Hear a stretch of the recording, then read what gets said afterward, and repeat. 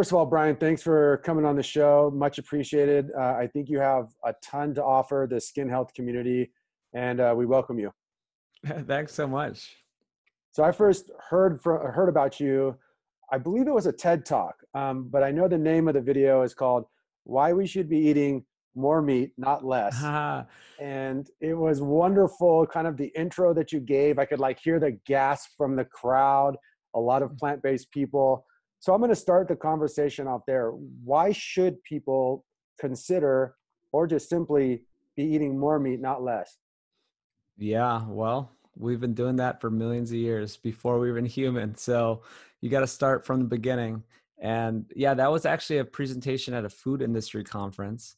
And they had a really nice production. It looked like a TED Talk, but they had me talk about, I was the only one there talking on the pro meat side. Every single presentation, everyone there was doing fake meat products, cell-based meat, plant-based meat, all this stuff. So yeah, they were not amused by me. But I think it's an important message. And I think it's not just that meat is okay to eat. I wanted to say, yes, let's eat more meat, right? Because that's really what I believe. And the more animal foods I've eaten, the healthier I've got, and everyone that's around me, I don't know if I'm creating a little bubble, but everyone I know eats more meat and gets better. So I think it's a really important thing to do and talk about. Yeah, I think that's great. And, there's a lot of conversation within that. We have been eating meat for a very long time. And I think going straight to an anecdotal place, one of your Instagram posts, I think, kind of was really awesome in my opinion. And it was a side-by-side comparison. One picture, you look like a typical guy, somewhat in that, and not to be judgmental to anyone or too focused on aesthetics, but kind of had this skinny fat thing happening. For sure. And then in the picture, the after picture, super lean, very muscular. And in the post, you talk about how you were working out like a wild man, hitting the gym super hard, eating a ton of plants and keeping your fats nice and low, but the results were obviously not good. Then switching over to what you call your sapien diet, it was obvious the effects that it had on you. Could you tell us about that process for you? For sure. It's so important. You can almost frame this entire discussion just on that little journey because it pulls in everything, right? There's the exercise part, the food part, all this stuff. So I really did follow the food pyramid. Now that I look back, I remember these years. So the first picture, I was 26. My face was round, kind of inflamed. I thought I was normal. I thought I was, I was wearing a size 32 pants. I thought I was normal. I thought I was thin. And I wasn't. I had actually chronic overuse injuries from the computer. My wrists and arms, forearms, and were a mess. So all these little things, I get sick every 3 months. All these little things where I thought I was in perfect health. I thought I was doing better than most around me, and I was doing better than most around me. But looking back, I was actually a mess. So what I was eating, I remember I was making all my own foods, right? I was making it from scratch. I remember this. I've always just liked to do that. So it wasn't like I was eating out and eating McDonald's, all that type of stuff. I would live the same lifestyle. And I was doing, just classic food burn. And then my workouts, I was, jogging, doing all these, kind of like long distance stuff. I thought cardio was, the pinnacle of everything. And you had to spend an hour doing these workouts. All right. Years later, that was 10 years ago. I'm 36 now. There's more to the story of why I made these changes with my family. And we could get into this whole stuff later, the film I'm making and all that kind of thing. But I made these changes. I spend about 17 minutes in the gym. I still make all my own food. I eat way more delicious food now. I'm eating, a mostly animal-based diet. A sapien diet to me is about, one that I do. Sapien is actually a whole framework of all good diets that work. But my sapien little sweet spot is a very animal-based, by calories 90% or more. I eat some fermented vegetables, which I think are good, and some low sugar fruit, maybe some avocado, some fungus, some mushrooms. And I'm eating delicious meals. I'm spending 17 minutes in the gym just doing, compound movements like body weight stuff, or, maybe with a weight vest, so more than body weight, but the same type of stuff, as in dips, pull-ups, squats, stuff like that. And I'm feeling amazing. All those things have reversed. I wear a size 28 waist now for my board shorts, and I've put on a lot of muscle, and it's everything is better. So that's my main message. It's like, how crazy is it that you can make some simple changes, but they're not about willpower. They're not about things you don't like. It's not about forcing down salads. There's just a lot there. So Right. And I think one of the things that hit home for me with that post, and I think that a single post like that can speak volumes to people. You don't count calories. You're pretty much putting the same effort into it, way less effort in the gym. And the results are, and I'll put up the picture during the interview. They're mm, awesome and they're obvious. mm, Um, so kind of from my take on it, and I've read through your stuff quite a bit, I could summarize it in minimizing processed foods, more focus on fat and protein, less on carbs, and then having somewhat of like a condensed eating window. I'm curious as to some of the details, and this is with the population that I work with and speak to, the details really help. And mm. so what they would love to know about, and what I'd love to hear about, is what's a typical day of eating and living like for you? Mm. Yeah, I love that. That's another good way to frame all of this, right? Yeah, it's just how do I live?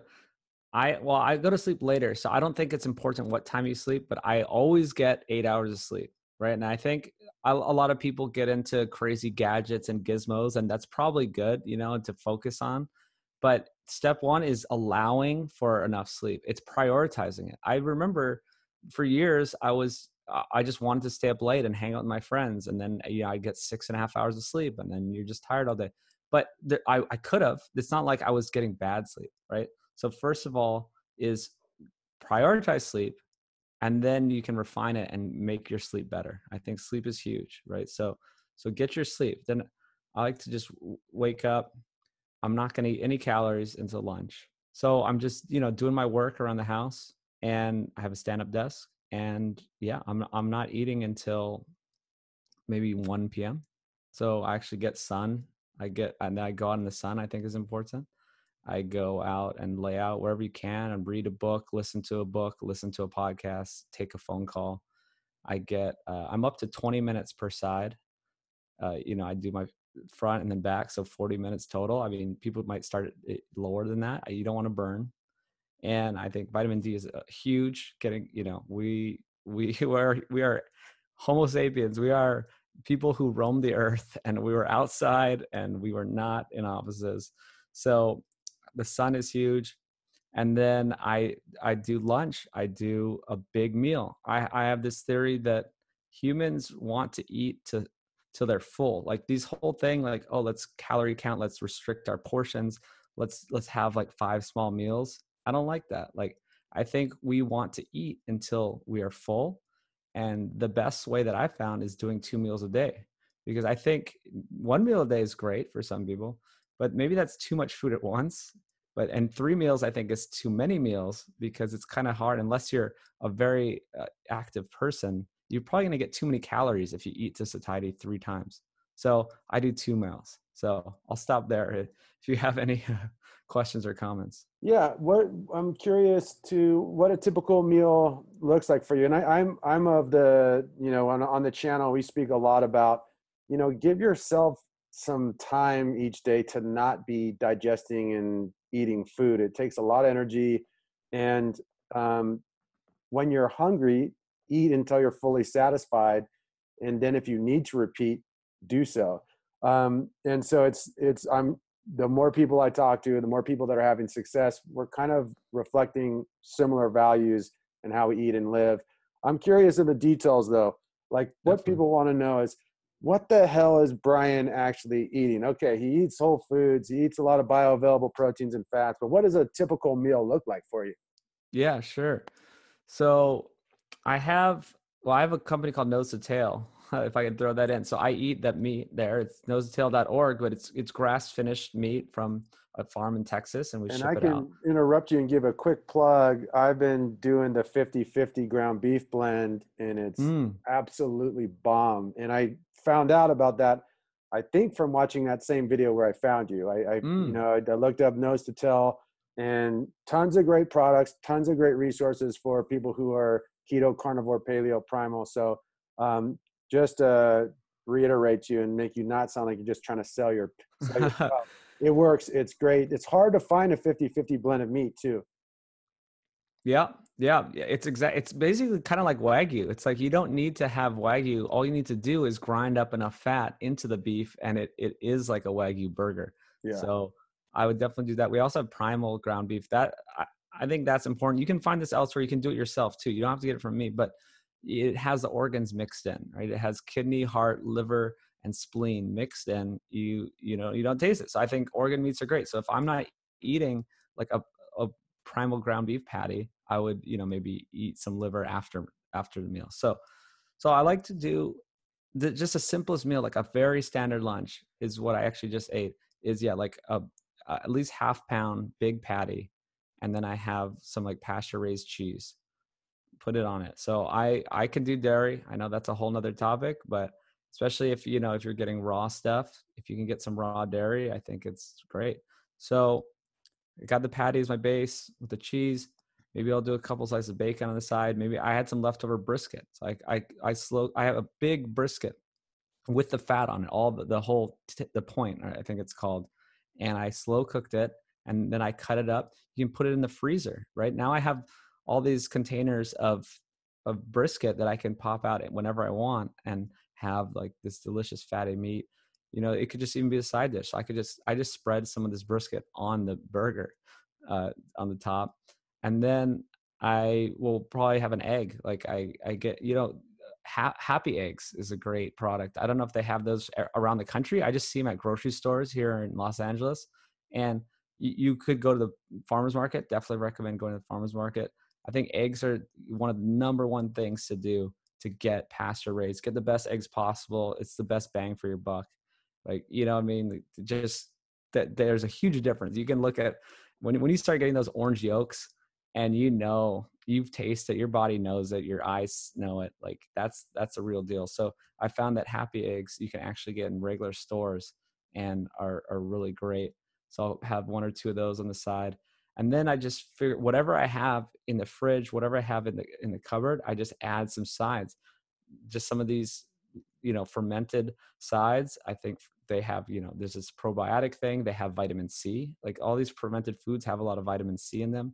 They have, I don't know, they just have flavor, variety. So I know, there's this whole thing of, should we go completely carnivore? Depending on your situation, there's a lot of factors, but I encourage people to, maybe see if some fermented vegetables fit into your diet, because they can't. But then there's like histamine problems, so maybe you could tell me more about that after, about, skin stuff and histamines. But I do the fermented side, sauerkraut, kimchi, stuff like that, and then maybe some avocado. But or mushrooms and onions. Um, I guess the onions is the biggest curveball, because some people, they're like, maybe there's some, I don't know. I don't see a huge problem with onions, and I've kind of zoned in on those things, those certain plant foods that I think have, again, most bang for your buck. Like I'm a mechanical engineer by training. It's all about efficiency. It's all about effectiveness. And if I get those, they taste good to me. You can have them around easily. It's like you just have a jar of sauerkraut, you have a jar of this, jar of pickles, make your own. Talking to a guy right now about fermenting my own stuff. I just think that's great. So I'll stop there for lunch. Yeah, that's awesome. I think the take home there, and for anyone who wants to see what some of your dishes look like, go to his Instagram. Brian has Mhm. posted a bunch of his meals, and I think that a big part of kind of what you're doing, maybe compared to someone like Michaela Peterson, who's pretty much water, beef, and salt, is that it's a very hyper palatable way to eat a carnivore based diet. And I think that for the population that I work with, there's so much individualization that needs to happen. And you eloquently said it. Try some stuff out, see what works for you. I know for me, certain plants work great that don't work for other people, and certain plants that don't work for me work for other people. So But the take home is there's a lot of bioavailable fats and proteins on your dish, in your dishes, plus some plant foods that work well for you that really make it palatable, give you some extra mouthfeel.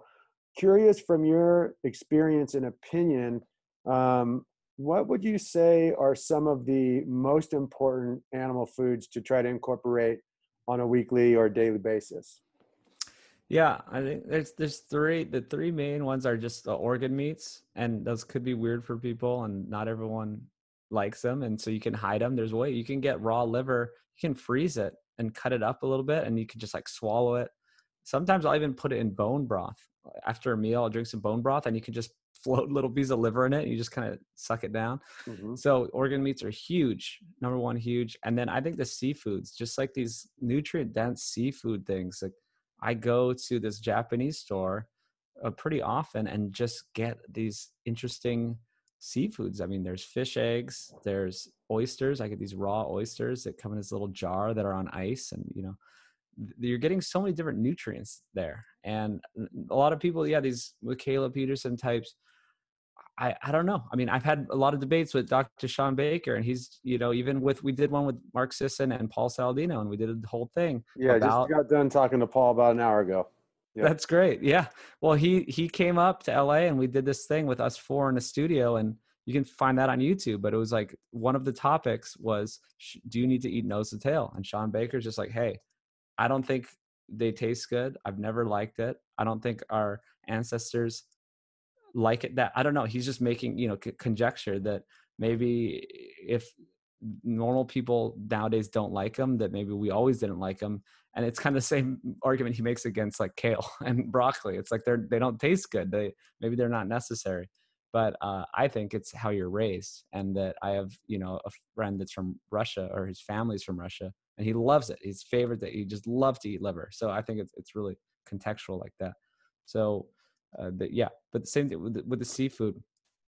Get these oysters, get the fish eggs. The fish eggs have tons of bioavailable DHA. It's like the best way to get DHA, I believe. And even some seaweeds. Maybe I grew up in Hawaii, so I'm used to sort of these different Asian foods, and I think seaweed has some good things in it, right? Some iodine and some other things. So I just think it's to get this whole spectrum of nutrients is better in the long term. Everything we do is kind of based on your current theories, right? And what you think is best at the moment. And that's probably going to change. But one of my current theories, I'm almost like hedging my bets, right? Where I do want a little bit of plant foods. I do want that vitamin C. I do want maybe a tiny bit of fiber. I don't think fiber is necessary exactly, but it's like, oh, maybe there is something to it, or maybe some some soluble fiber there could be something there. So I like to hedge my bets that I'd like to get this full nutrient thing. But many people, like Paul does it sometimes, or the nose, just like the muscle meat guys like Sean Baker will just be like, hey, I'm feeling great and I don't need it. And maybe we have things wrong about vitamin C, or you don't need this much calcium or selenium or magnesium or potassium or all these things. So I don't know. What do you think? I mean, I agree. I think that, when it gets down to the micro and macronutrients from a scientific data standpoint and a ancestral historical standpoint, I think that it can be very confusing for people. It can be challenging to wrap your brain around who's right and who's wrong, and the whole debate. And I don't think that we necessarily need to do that. I think it's listen to different perspectives and be your own person. Try things out, see what feels right for you. And also maybe someone who has the perspective of Dr. Sean Baker, who I've, had the chance to really talk shop with a lot too. He's doing what works best for him in a sustainable way. So I think what he's saying is like, I'm never going to eat broccoli on a regular basis, nor am I going to eat liver. So I'm not going to promote it, nor am I going to worry about it. I'm going to do what I can sustain. And I think there's some awesomeness within that. For me personally, I just feel better, and I find it much easier to sustain super clean eating when I have a little bit of options, and when there's a little bit of different texture and mouthfeel. And I don't know anything. All I know is the data my body provides for me through experimentation. And what I found is that a mostly bioavailable diet works the best for me.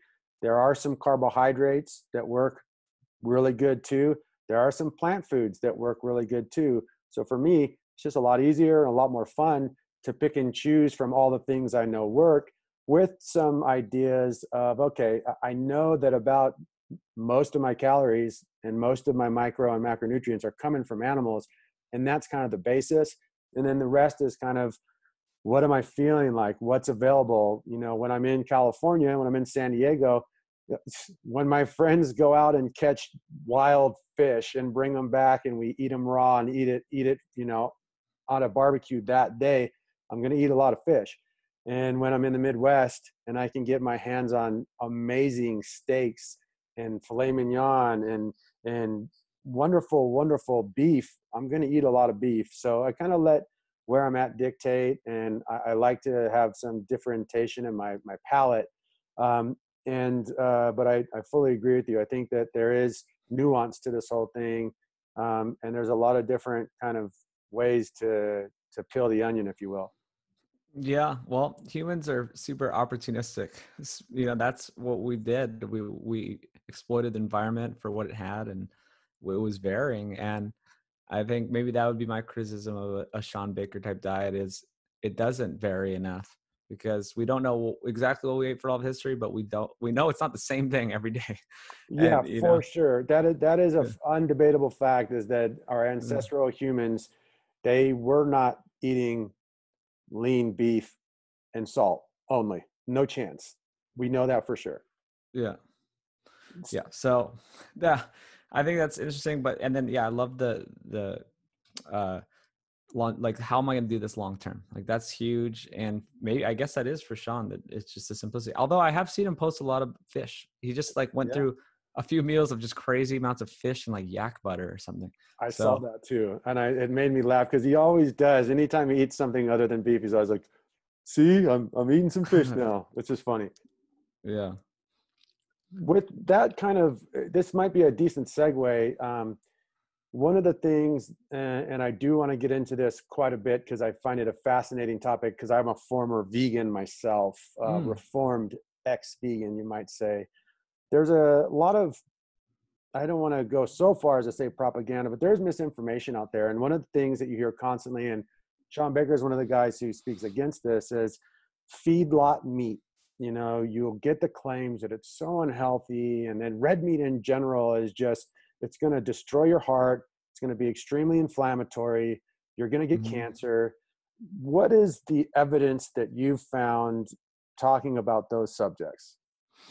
Yeah, so separate subjects, but the red meat in general is super interesting because I got to talk to one of the scientists, a PhD from the USDA, who was on the panel for the WHO in 2015 that decided that meat was a carcinogen. Mm-hmm. And, you know, that's where all this comes from. This is just this one panel that decided this. And he said they were mostly vegetarian, a lot of vegan vegetarians. They're very biased. They did not, it was obvious to him. He's not like a carnivore by any stretch. He's like a very down the middle of the road guy. He's, you know, this old white dude just is like, I like meat and potatoes and balance and eat your fiber. You know, he's not like a crazy person, but he's like, meat is not bad. I have all these studies. They would not look at all the studies that he presented. They chose to use a lot of epidemiology. They chose to ignore things. So just know that that's what went on, and now we're stuck with that. So there is no good science showing that it's harmful in any way. What we do know in our community is that it's very likely, and almost can be proven with some epidemiology, that it's what else you're eating, not the meat, right? It's the combination of people. Most people don't just eat meat like we do. They're eating, this is super obvious to people, they're eating meat with you know, hamburger buns and fries and milkshakes and the whole thing. Everyone knows this. It's what else you're eating. All these people that we're studying, like just think of how many people that have been studied in these epidemiology studies that eat meat in response a good way. It's like less than 1%. I mean, our communities haven't been around that long, Right. right? So these people are not being studied. Everyone who's eating meat is eating grains, sugars, all these other things with the meat. Right. And epidemiology studies, they're so kind of, I don't really like them, because really the point of an I can't even say the word now. Those types Hmm. of studies are meant to create data so that then we can test theories. And when we focus on things of that nature, most of them come from surveys, and they're asking people to use their memory to talk about what foods they've eaten in the past, or enjoy eating in general. And working with the basically the clients that I do, I run into this all the time. Okay, tell me about your diet. Oh, I eat super clean and healthy. Okay, cool. Hmm. Don't change your diet at all. Write down everything that you eat in detail for one whole week, and then we'll get back together and have a conversation. And when the facts of and the data really start to be on paper, you start to see there's red flags everywhere. Okay, yeah, you're having some salmon, but you also had an ice cream cone. You also had, Snickers bar, and you had like cereal for breakfast every single morning, but it was the salmon, it was the animal product that you're most worried about. Also, many of the studies, they focus on, okay, what do you remember eating? And they don't ask how much they work out. Do they intermittent fast? Do they ever get cold? Do they ever get hot? So there's a lot more to the argument than meets the eye, in my opinion. Yeah, well, they actually did a study to show that there is a healthy user bias. That Yeah. they did, they did look back and they found that the people who, said they eat less meat, they also did all these other healthy behaviors because we were told they're good. So these are the people who smoke less, drink less, and exercise more. So we've been studying that. And then also a great study that everyone should know about is that 88% of Americans are metabolically unwell. So this just proves that the vast, vast majority of people are not doing well. So it's insane to study them. Right, right. I think it'll be interesting as, the carnivore diet, or the kind of nutrient dense bioavailable diets are being eaten longer by people who are also doing the other stuff, like me and you, and where you're eating clean, but you're also moving your body, getting the sunlight, maybe doing some form of stress management, having a healthy holistic approach. Okay, now let's study what meat's actually doing to us on a deep scientific level. And I think that it's going to be, you know, pretty eye-opening for most people as studies kind of come out and grow. Mm. Absolutely. That's so I call all of these diets the sapien diet. I'm not trying to say my little way of eating is like a subset of the sapien diet, but I'd love if there was this terminology like the vegans, vegetarians, at least they have a label that they can be studied. But if we can get hopefully this label that a carnivore, keto, paleo, these are all sapien. If we can study that, I think that'd be great. And yeah, I think that we're going to learn so much more. It's going to be so different. And this is when we can finally understand the difference between grass-fed and grain-fed. So this kind of transitions to your next study, because if we finally take out all these other variables, which are super confounding, we can get to the core of this. And I definitely believe that grass-fed is better. Like that's almost guaranteed that it's better. But the real question is how much better, and do we need to? It's like, should I not eat a single bite of grain-fed beef or I'm going to die? Or is it just like whenever we just know grass fed is better, and do it whenever you can and focus on it. So that's the next topic. And I think there's a big debate on that. I'm trying to learn that. I try to talk to people daily. I've talked to over 150 people, scientists, doctors, researchers, making a film. This is all I do. And I still haven't got to the bottom of it exactly. Because every time I think it's one thing, then I hear something else. So I'll just say it's fantastic for the environment, right? We definitely want to support regenerative agriculture, cows on grass, number one. And there definitely is a difference with the omega-6 omega-3 ratio. So grass-fed is definitely better. But then is where I can't be so sure. And there's these smaller details. And the more I talk to, people who follow me on Instagram, mostly there's a lot of farmers out there, a lot of great people who are saying, if I say something against, say, grain-fed beef, they will say, hey, guess what? I raise my animals well, and I am technically considered, feedlot beef. You can buy my meat at the grocery store, but I'm doing everything well. Like the animals are cared for. They're on grass for most of their life. We do feed them, we grow some hay or whatever. It's not hay, we have some of these grasses and stuff that they eat during the cold months, or just how ends up working is a lot different than you think. And that they say also that this idea of the feedlots is not what you think either. I'm sure there are some like giant crazy bad feedlots, but really I've looked at this enough to know that that's not the case. And I certainly know they're not what the vegans characterize them as, is in cages, and that they're not locked up for their whole life. Like cows are, maybe they're on dirt and they're kind of packed in, but they like to be packed in. For one thing, they're social animals and they have plenty of space, and they're not in cages. Yeah, and that's a perfect segue to kind of my next question is the environmental and humane debate. And one of the things from the video that I first found you with that struck me, and I've been using this as ammo for ever since, is 25 times more sentient beings die, are murdered from growing plants and crops. And one of the arguments that the plant-based and vegan community really just, they push so hard is that it's more sustainable, it's better for the environment, and it's more humane. And I'd love to hear you kind of address that with facts and your experience. Yeah, those all three break down. That's kind of what my presentation was on, and I did another one recently. So on each of those three arguments all break down. So we kind of broken down the nutritional side. Yeah. Right. So, and people probably know all the nutrition stuff anyway, right? I have to explain that to that crowd that you saw because they had no idea about the nutrition.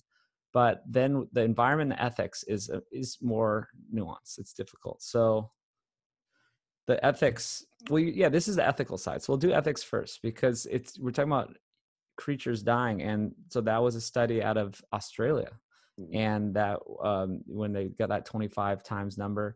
And I almost went to Australia actually before this all happened. We're kind of on lockdown right now, but I was going to go to Australia and Africa and spend some time with like the Maasai and the Hadza, and I got an invitation out there, which I think is going to be amazing, and I can't wait. But there are so many deaths, whether their animals are chopped up in the combines or whether they're starved. A lot of people don't understand that there's all the animals rely on these corn, wheat, and soy. They eat it, and then now when you wipe it out, none of their food is there, so they die of starvation. So that was an interesting one I never thought about. It's not like there's millions getting actually chopped up. There's millions getting they're starved, or they're getting the pesticides, or there's all these other secondary and tertiary even results of these monocropped plants. So of course the vegan crowd will try to deny that, or maybe they'll say, oh well, these are smaller animals. They have all ways of justifying it. But I love the kind of argument that, well, which life is more important, and how do you care, is there a hierarchy? Because if you were a carnivore, you could survive on one or two animals the entire year.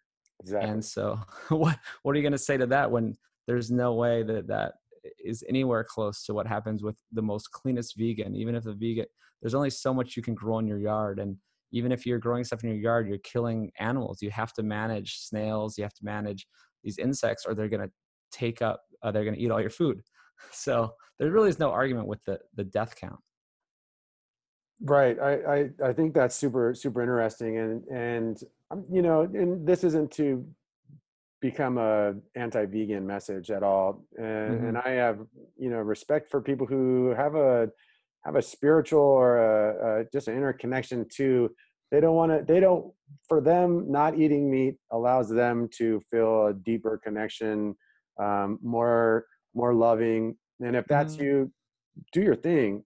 But I think both the plant-based and vegan community and the non-plant-based communities will do better by really talking about facts. And the less propaganda everyone uses, the better it's actually going to help humanity. And I also think that a segue is kind of like, okay, let's talk a little bit about sustainability. And when you look at farming practices, monocropping versus cyclical and cycling your crops and cycling where you pasture and even cycling the types of animals that you might use. Can you speak on what is more sustainable, what you found through your research, and kind of just address that? Yeah, definitely. Yeah, there's so many ways to do this. I mean, I've talked to a lot of great people like Alan Savory, who's like kind of a world leader in this, and he calls it holistic Yeah. farming, right? So there's no one way to do it. And that's interesting to me because I thought, oh, let's everyone just do rotational grazing. I heard of this thing called rotational grazing. When we all do it, it's like, well, there's people up in the north that you can't do that. And every single climate's different. And I've been lucky enough to visit a lot of these farms, shooting the film, Food Lies, and I went to Joel Salatin's place in Virginia. Very lush, tons of rain, and that's a great place for rotational grazing. And to explain what that is you have, instead of just letting them all loose in a big field, you can move them. You use simple things like this electric wire that will corral them, which mimics nature. These are herd animals that were moving across the plains in tight packs, and so they eat a bit of the grass in one paddock, and then you move them to the next paddock the next day, and then that stimulates the grass. You get them right at the right time where they get the most nutrient density. There's actually a cross section of the time that it's how long the grass gets to like how the nutrients, and you get it right at the cross section, and then you move them on. And if you go in a circle, if you can imagine, you break up this large field into a system of paddocks using simple wire, then they come back around, and by the time the cattle get back around, the grass is ready to be grazed again. And you can even run chickens behind that, and they could, all their manure and all these things are adding to the soil. This is why regenerative farming works, is it puts carbon back in the soil. So there's many more details to it, but it's basically doing, using these strategies to keep all the manure, the urine, using different animals and rotating them in a way makes this all work, puts carbon back in the soil. But then, you have to do something else differently in Africa. And, Alan Savory talks about desertification and how you need the animals on the land there. And it's a whole different system, but it's really just people doing, the math and doing the planning to make it work. And there's a version of this that can work in any ecosystem. That's awesome.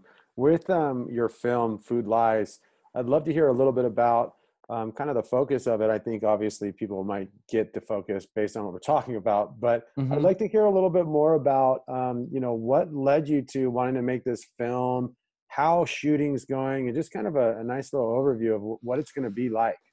Yeah. I mean, what it's going to be, it changed really. I think I'm glad it's been taken so long because it's gotten better. We've gotten more interviews, more amazing scope. So it's not like this crazy, like you got to be carnivore, keto, low carb, or you're going to die type of film. We're taking a look at what humans should eat. That's the biggest question. What should humans eat? Why is this so complicated? Right? Like why? I was using an example of like you go to a grocery store, you look at these magazine racks. Like one of them is like low fat and one's high fat. It's opposite. Eggs bad, eggs good, butter's bad, butter's good. And then the same magazine will do the opposite the next month. Right? It's so conflicting. It's like even the same magazine will tell you the exact same information, opposite information the next month.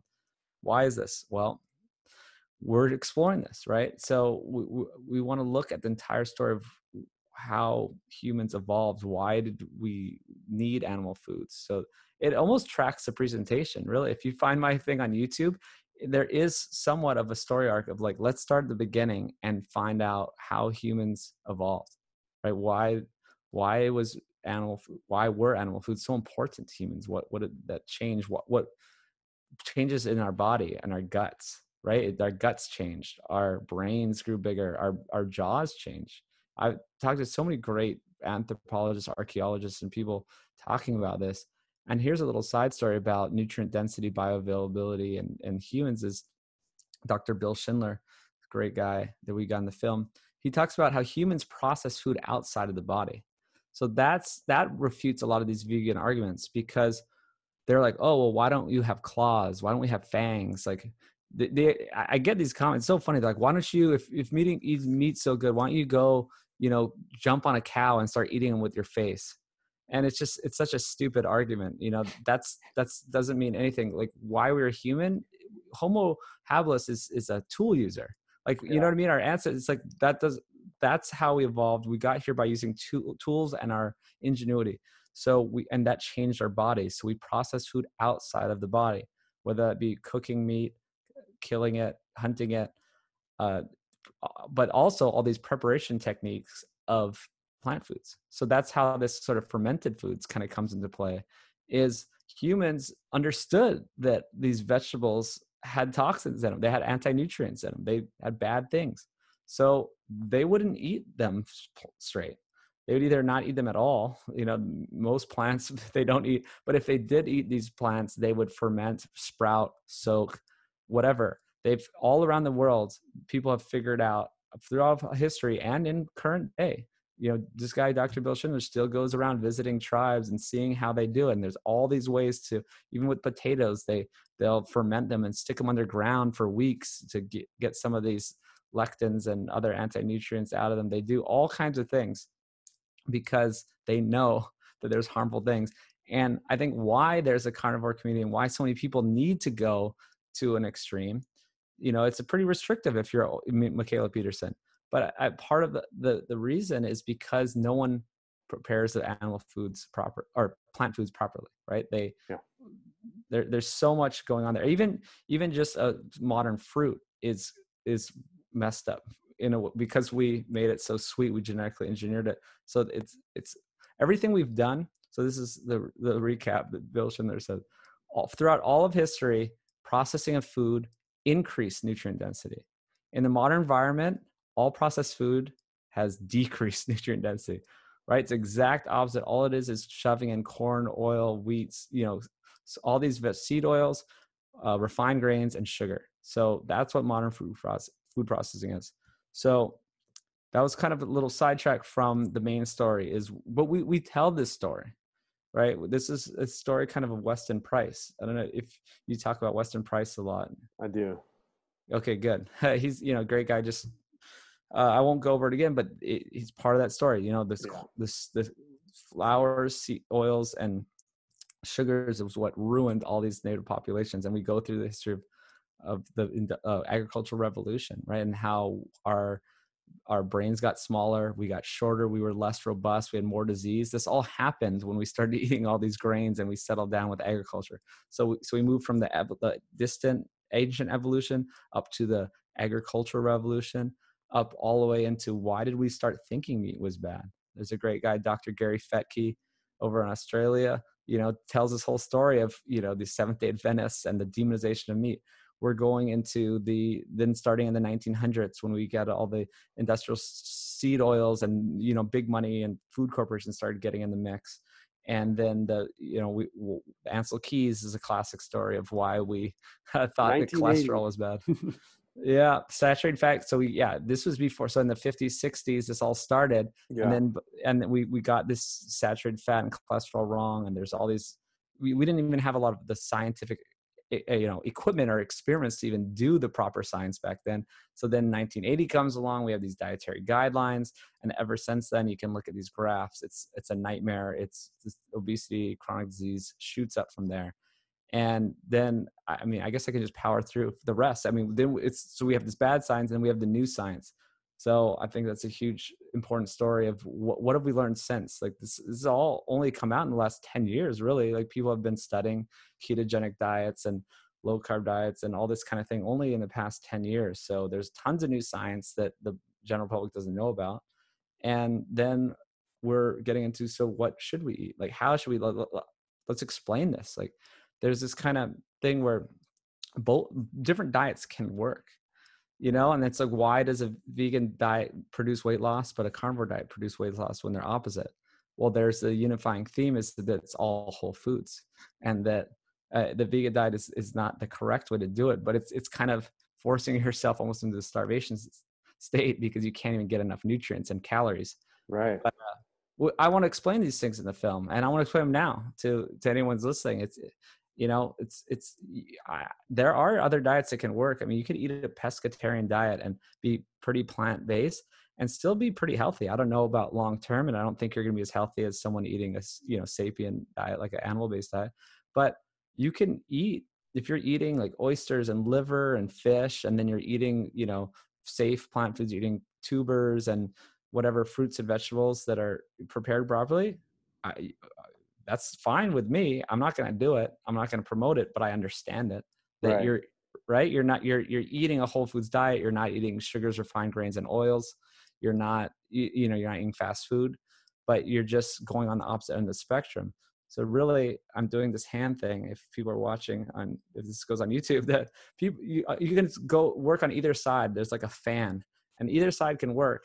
The people are stuck in the middle. Most of America, the 88% of metabolic unwell people are stuck in the middle, eating high fat and high carb at the same time, all the processed foods. Which is the So root of all evil, in my root opinion. of, If you're going to take yep. away And one thing from this, a diet that's mhm, rich in both sugars and fat will destroy you and cause so much harm to your body that it's even if you're eating all whole foods, if you're going crazy with a ton of fat and a ton of sugar from fruit, from carbs, whatever, you're going to run into some major issues.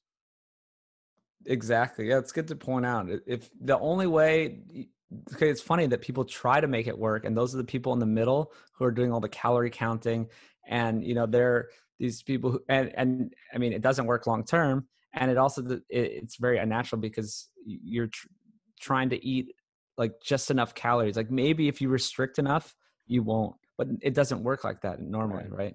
Right. Yes. And I think it's something that you hit on, or as you were kind of explaining the film, which I'm super excited for that to come out. I think it's going to be super beneficial, interesting, and it's going to really clear things up for a lot of people.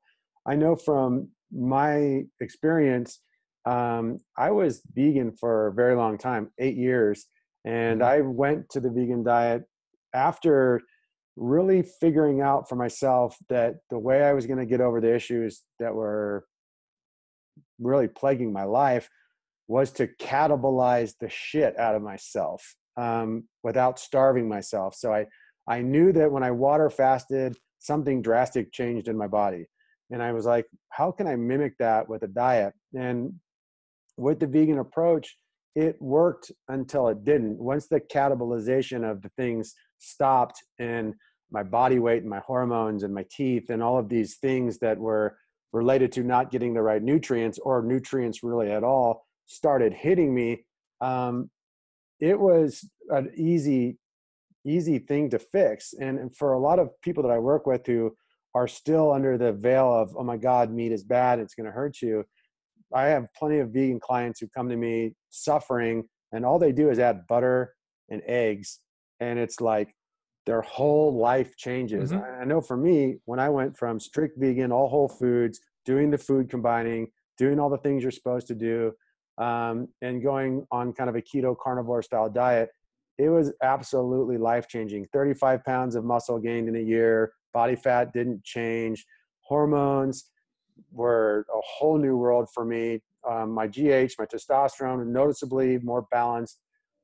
Strength, mental focus, sex drive. I think I mentioned that twice because it was really awesome. But Mhm. I think for a lot of people, it's about the experience, and kind of, you know, opening yourself up to let's not have any dogma, and why don't you just find out for yourself by doing some trial and error. Yeah, that's huge. That's what I'm trying to promote. It's trying to be anti-dogmatic. Like I have people I don't agree with on the podcast and talk to them, and maybe I'll learn something from them, maybe or Totally. maybe I'll reinforce my views because I see where they're going and I'm like, well, but I know that, where you're wrong in this. So I think it's important to, yeah, keep learning and keep experiencing things. And even just the butter, you're talking about the people that just added in the butter and the eggs. That's another kind of Weston Price thing. He did some studies with these people who had terrible nutrient deficiencies in some of these really poor places. And all he did, he split them up into two groups, and one group got cod liver oil with grass-fed butter, and the cod, and that's just all the fat-soluble vitamins, and it was just a game changer. Yeah.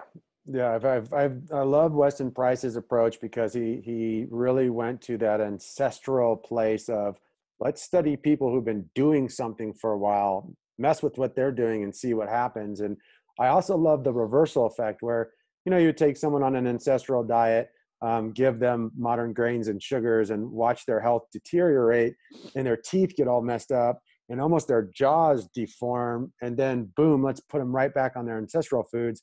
And in a very short amount of time, huge improvements and pretty much back to normal and totally fine again. And so I think that it's really amazing the human biome and what we can actually overcome with addressing our lives with food and lifestyle. I think that's kind of the whole cornerstone of my whole message. Yeah. Yeah. And I've seen it firsthand too.